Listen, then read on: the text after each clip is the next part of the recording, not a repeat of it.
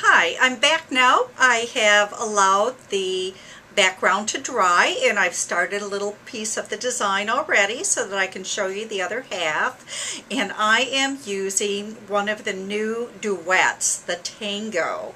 And these brushes are so fun because I've got a filbert on one side and I've got a round brush on the other. So when I'm painting, it actually saves time. I can go from one side right into the other with no problem. So I've got a little butterfly that I just drew on to my piece here, and I'm going to start with some white acrylic paint and put that on the filbert and fill in my butterfly. So I loosen the paint, about half paint, half water, so that it'll flow off the brush nicely, and I'm just going to go right around the curve in the butterfly here. That's where the filbert brush comes in really handy, is a rounded edge brush for a rounded edge part of your design. And get that filled in. That'll allow my other colors to show up better as well. And just turn your piece to whatever makes it easier. And just right around, just fill in all of the butterfly wing, and I can touch up the center of my design after too. Lots of paint. Then the nice part about this is now I can go right into the rest of the decorative part of my design by flipping the brush and using the other end, the round. And I'm going to start with some of my green paint and start decorating. And really you can decorate the butterflies any way you want. I'm just going to get some green edges, the round brush. I just apply pressure and then I release pressure as I come away or come out of the curve, adding some green edges to my butterfly. You can have fun with whatever colors you want. And a little more on the inside, and then I want to get some color on the inside as well, so I'm going to do almost like a little heart shape and just fill that in using the round brush, and a little bit more of an almond shape for the bottom, and get a couple of strokes in the bottom of the petals also, a little bit more like a comma stroke. Apply pressure, release pressure as you pull away. Okay, and rinse my brush. I'm going to rinse both ends now. Make sure that I really don't want to let paint dry in the bristles, so you do want to rinse that paint out of there often. Okay, then I can add some pink, and what I had was I had some, it's a quinacridone color, and I'm just going to add some white into it to make a pink. You certainly could pick up any kind of a pink already pre-mixed. A little bit of water into that so that it flows nicely off the brush. And I'm going to put some comma strokes inside of the green area for a little bit more color. Apply pressure and release. And I like to pick up after every stroke, so I have lots of color.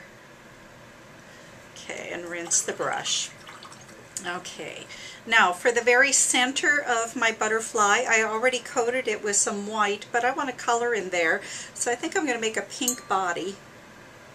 So I'll flip over to the filbert end of the brush again, apply pressure, and I'm going to give it a twist as I come away into the thinner part of the body. Okay, then I'm ready to go ahead and do some decorating, and I'm just going to use the round end of the brush, thin down my black so that it's nice and soupy, lots of water. Kind of get a little bit of extra off of the brush itself, and I'm going to use this to outline the butterfly. That'll really help it to stand out against this background. So this time I'm just using the very tip of the brush and no pressure. Outline all the edges of the wings. Just kind of let the paint flow off the tip of the brush.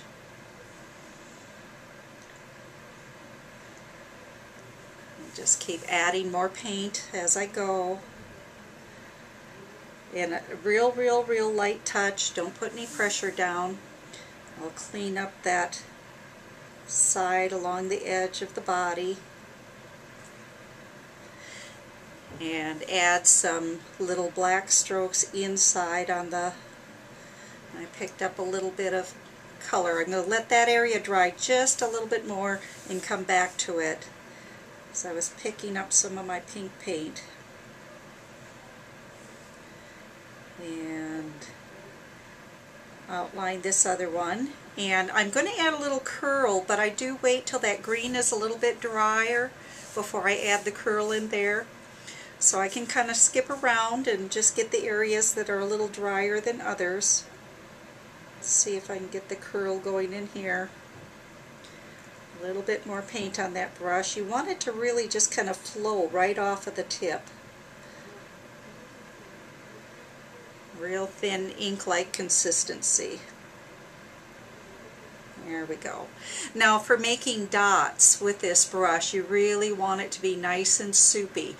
And I'm going to get the extra off of the brush, but go back and just kind of scoop up on the very tip of the brush, so that when I just hold the brush up as high as you can, straight up and down, let that paint just kind of flow right off the tip. You're going to have to reload often. And get your little dots. Dots are always fun little accents that you can add on to anything. So this is just kind of a real quick little easy design for a fun little door hanger. Let's see if I can, just a few more. And then we've got all the wings done. Let's see if I can put that little curl back in there now. There we go. And I've got an antenna that I need to finish up on the top. There again, just use the very tip of the brush. Don't put any pressure down. And if you have to stop and reload or stop and reposition, that's okay. Fill it in a little bit more, give it a little bit more of a little round dot at the end of the antenna. And you could decorate the body if you wanted to, but let's go ahead and get the lettering in next. Same real soupy consistency. And you're just going to go right over some lettering. Now, if you want nice, even lettering, you could actually print out the letters from your computer and then trace them onto the piece. I just used a pencil and drew them on. But you could transfer them with some graphite paper if you want them to be perfect. But sometimes the hand-done look is just kind of fun. So a little bit more we'll do I'm sleeping. Get the S. And you could go back and clean this up, or you could go back and add another color next to each of these. You could add dots all over the inside of the design. Just kind of have fun playing and adding little ideas throughout the background. I have a drip of water I'm going to get rid of there.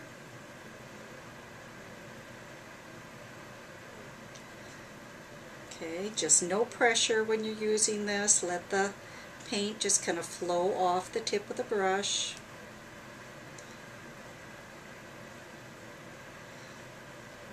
There. Okay. And then you could have fun decorating the top half with little dots or little strokes, or even just a outline of color. A little lacy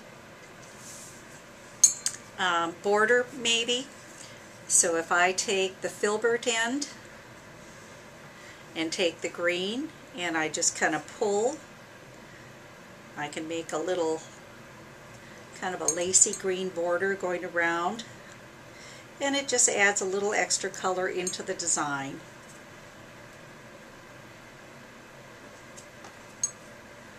And And all I'm doing is setting down the filbert brush and pulling in, just making it the width of the design.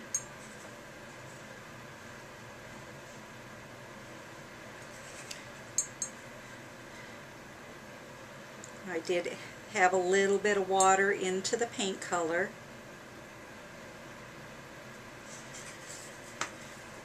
And I think we'll call it done.